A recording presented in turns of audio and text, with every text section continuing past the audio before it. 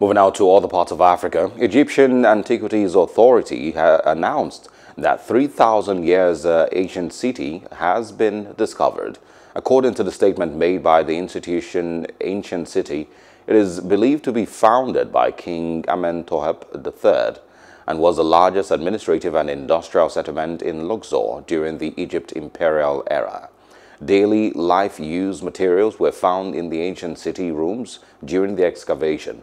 It is believed that the discovery could be the second most important archaeological discovery since the tomb of Tutankhamun. Hello, hope you enjoyed the news. Please do subscribe to our YouTube channel and don't forget to hit the notification button so you get notified about fresh news updates.